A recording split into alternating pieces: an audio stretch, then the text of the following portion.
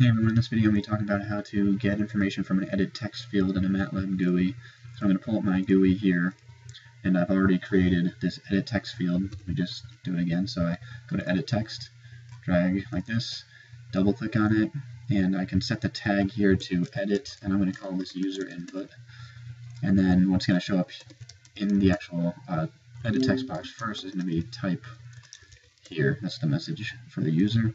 And now I'm just going to click save for this, and it brings me into my M file that I previously created that was empty.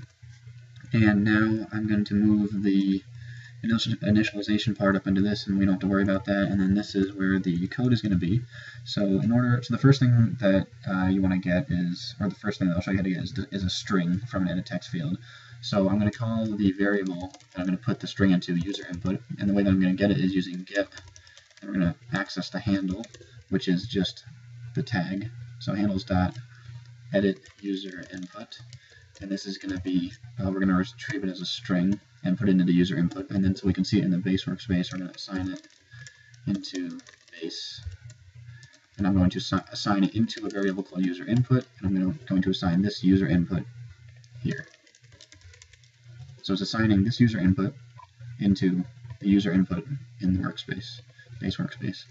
And now if we save that, then I can run it, and I can type a message in here. So let's just type hello, and it should show up here, and you can see it's a string, it's in closing quotation marks, and that's a string. Now what if we type in a number here? We can type in a number, and it won't give us any problem, but that's because the number is still a string. So in order to convert the number to a string, so let's say you want to, the string to a number, let's just say you want to get a number out of the edit text field, then you can just do string to double, and then close that in parentheses, and then save it, and then run it. And then if you type in a number like 2 again, you'll see up here in the corner it'll change from being 2 in parentheses just to a regular 2, and now we have a number. And now if you try to type a word in there, you'll see you get not a number. So this is just the way that you can get input from an edit text field in a MATLAB GUI. Thanks for watching.